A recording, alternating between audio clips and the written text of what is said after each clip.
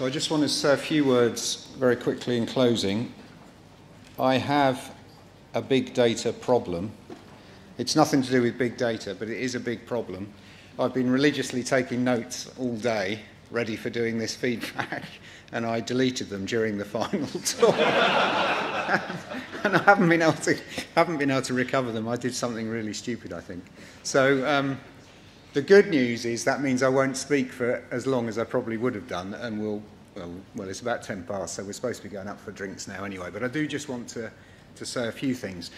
I've already said this has been a symposium of a few firsts, so I've mentioned the bollocks one. We've had a Shakespeare quote, which I don't think we've had before. We've had vampires mentioned, which I don't think we've had before, so that's great. I think there are some more sort of serious takeaways from today, and these are just things that I kind of have been noting down as we've gone through, and they're the ones that I kind of remembered. So apologies, this is a very quick summary. But I think firstly, we don't want to get hung up on the big word. It seems to me several of the speakers have said that. And I think still there's the thing I talked about earlier, which is the confusion between big and open. But I'm less worried about that now, actually, and I accept some of what Max was saying in that space, which I think is quite interesting. But I think there is potential confusion between big data and data that happens to be big.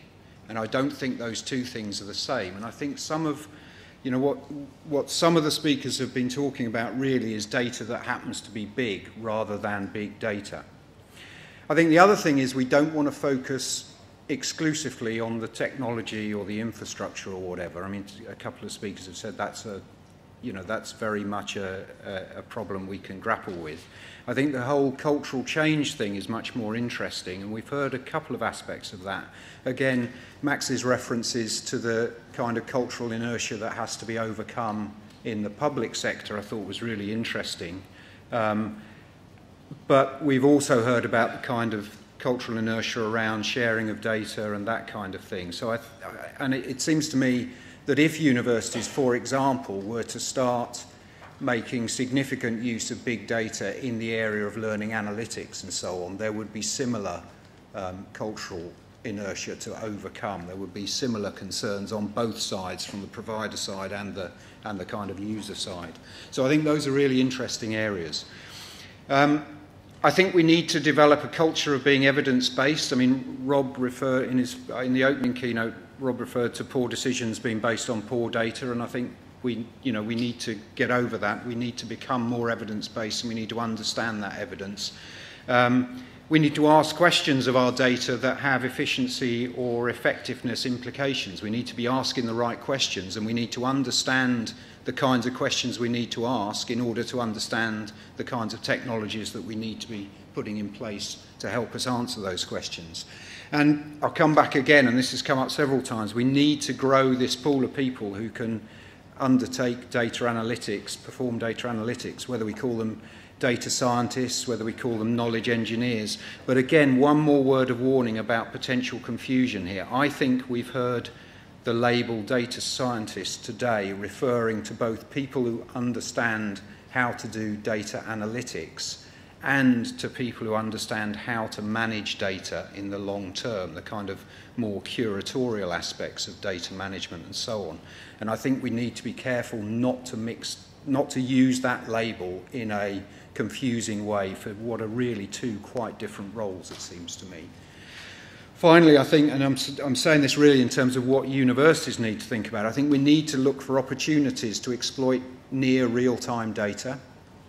So I think there will be opportunities to do that. We need to think about the ways we open up our data and get access to our data and ensure access to our data. And again, I'm relieved to hear that open data is a key component of big data. I mean, they're different things, but I think there are, Max made a good point there about the open data being a driver towards big data and analytics and so on. So with that, I'm going to wrap up. Those are kind of the takeaway messages from my point of view. I do just want to say a few thank yous. So can we just thank again all the speakers? I think it's been a great day of a wide range of talks.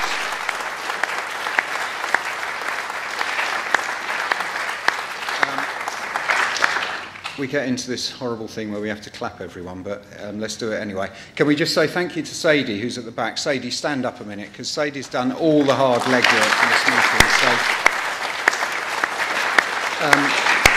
can we say thanks to the guys doing the streaming, the guys at the venue, the guys who've looked after people doing all the presentations with the mics and putting the slides up and all that kind of thing.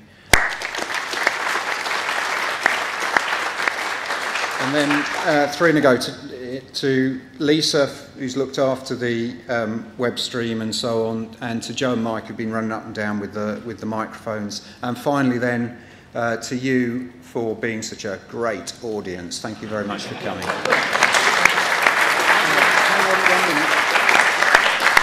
Can you please hand in your evaluation forms on the way out? They are useful to us. I mean, if you haven't had a chance to sit there and fill it in, either do that now or at least do it during the drinks reception. But please, preferably, can you hand them in on the way out, because they do help us plan future meetings.